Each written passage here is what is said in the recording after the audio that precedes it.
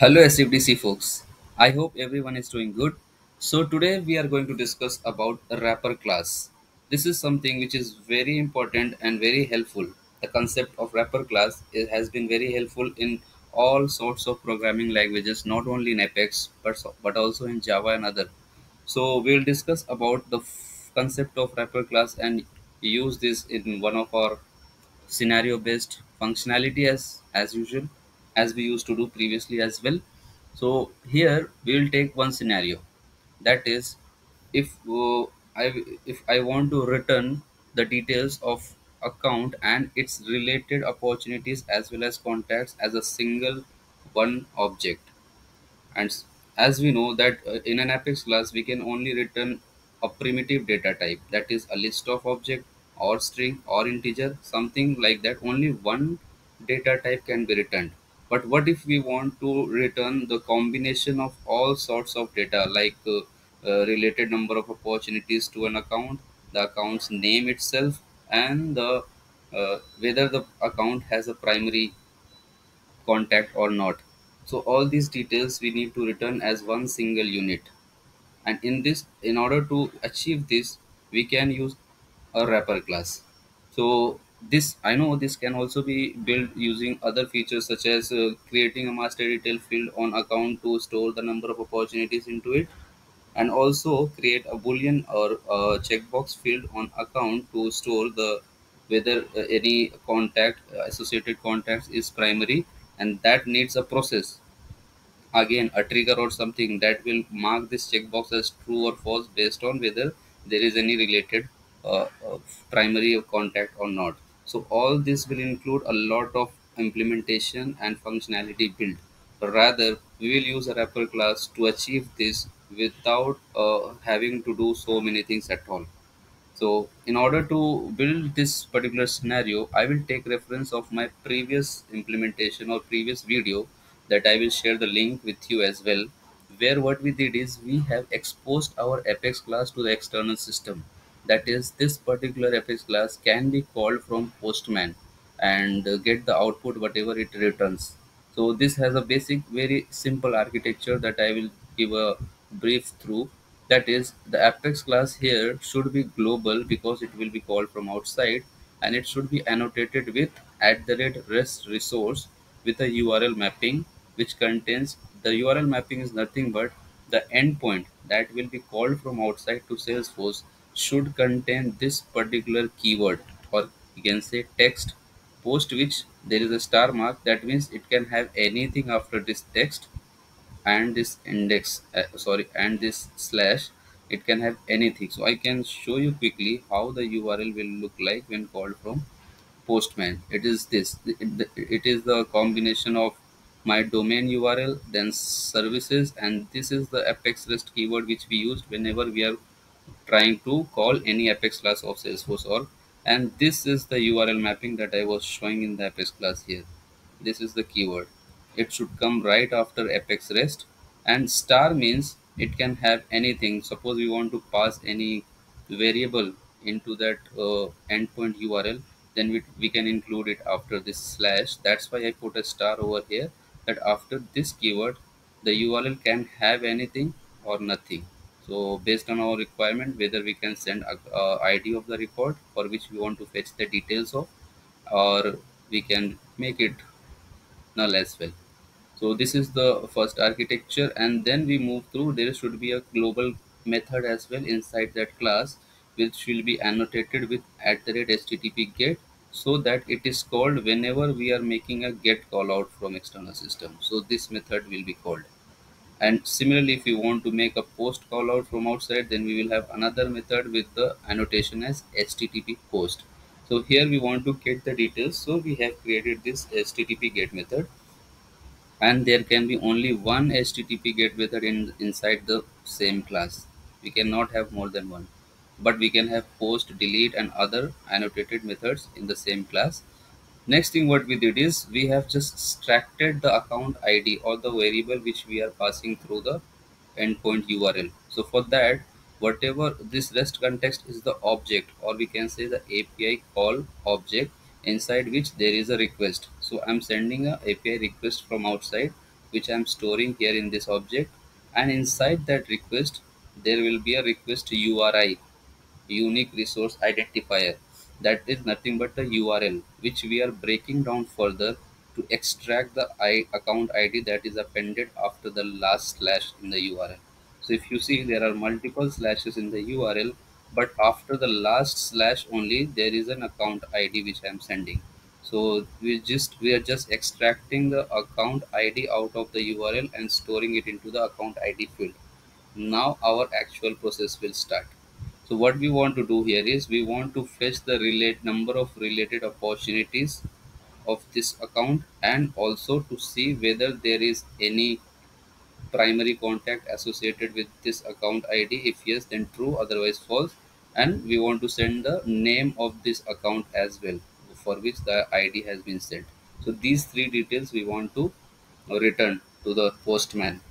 And as we know, these three only account name can be fetched from account object, but number of opportunities cannot be returned directly from account object, as there is no field which is storing this data. And also there is no such field in account object which indicates that there is a primary contact associated or not. So for that we have to create a wrapper class that will hold all these details and return. So what we will do is we will create a wrapper class, and the wrapper class should be created inside the main class only. So we'll create a wrapper class here. Wrapper, sorry, its the scope should be global, and the name of the class we can name it as wrapper class. Inside this, we will declare all those variables which we want to return, and I'm taking all different data types just to show that wrapper class supports all different data types of variables that can be used. So first will be account name, which is of string type. Let's keep it as blank initially. Then we will have integer, which is the number of opportunities,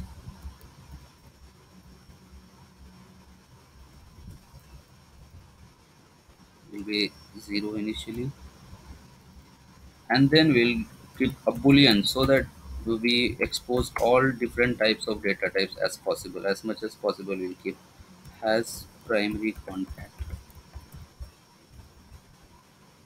Let's keep it as false initially. Okay, so this declaration of the wrapper class is done. Now we'll fetch the necessary details first. So we'll first fetch the opportunity related opportunities of that account. Okay, opportunity list. We'll make a simple SQL query,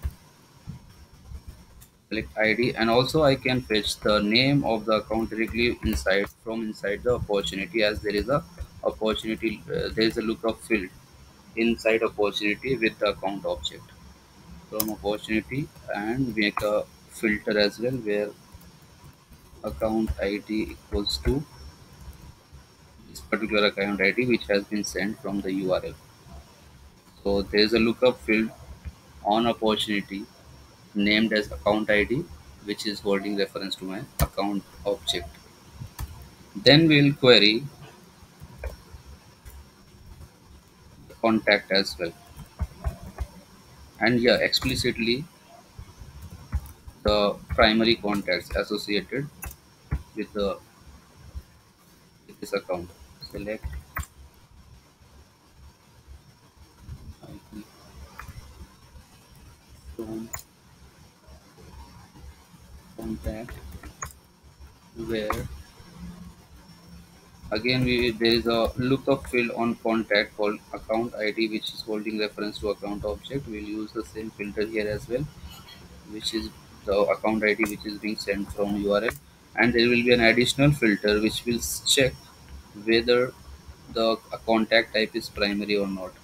So we want to fetch only those contacts whose contact type is primary.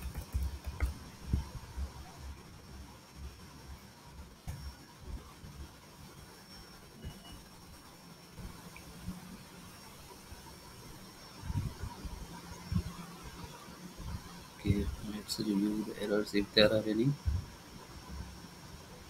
Okay, we haven't forgot to mention from here. Hmm. Now we have fetched the necessary details, but we cannot make multiple returns, or we cannot return this entire thing. We cannot return these entire details as one single unit, because these details are stored in different objects. So it cannot be returned all together at once. We have to store it somewhere. So we'll make use of this wrapper class. We'll create an object of this wrapper class to store the necessary details first. So first we will store the account name. Whatever fields we have declared over here, I will just provide value into those fields. So account name will be whatever opportunity that I have queried.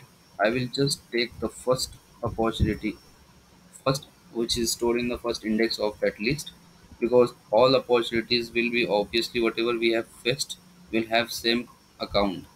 So we'll take pick any one of them and use the account dot name field to fetch the value of the account name. Then we'll store the number of opportunities, the value into this variable number of opportunities. Here it is nothing but the size of this list. Whatever the size of this list is actually the number of opportunities. Okay. So the number of records, the opportunities that have been fetched is stored in this list, and the size of this list is identified as number of opportunities. Then the next thing is whether there is any primary contact or not. We'll fetch feed value into this. So this will be a conditional assignment. Only if this list has at least one record, because it is see the query, it says that fetch id from contact where the account id is this account id and the contact type is primary.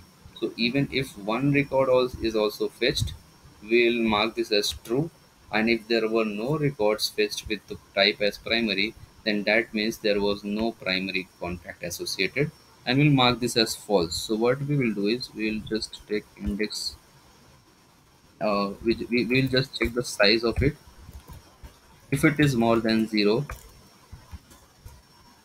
then definitely there is a primary contact. Then we will return true, otherwise return false. Simple. So what we are doing is we are just checking whether the contact list which has been queried has a size more than 0, then store true into this variable, else return false. Okay. So all the details are being fed now. I will now have to return. So the return, what I have to return is the object of this wrapper class, and I have also need to change the return type of this particular method. It will be the name of the wrapper class hold. Here I have to return the object of the wrapper class, and either here the return type will be name of the wrapper class. Then we will save this. The Apex class customization is now done. We'll go to Postman, and let's take this account first, which has two opportunities, and yeah, it has a primary contact. So let's see the output, what my Apex class returns. Okay, number of opportunities is 2. Has primary contact true? Yes, it had a one primary contact associated, and the account name is Adams 335 Inc.